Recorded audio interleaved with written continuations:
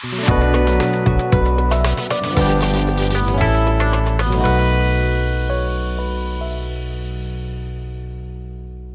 your mouse is not working and you don't want to wait till you get a new one, in that case you want to know an alternate way how you can use your keyboard to control the mouse pointer. So let's find out that way to use your keyboard as a mouse.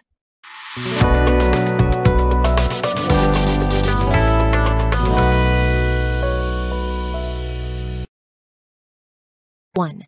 Go to Control Panel and click on Ease of Access. 2. Make the keyboard easier to use. 3. Under Control, the mouse with the keyboard heading, tick the Turn on Mouse Keys checkbox. It is done. Now you can control the mouse pointer using numeric keys on the numeric keypad.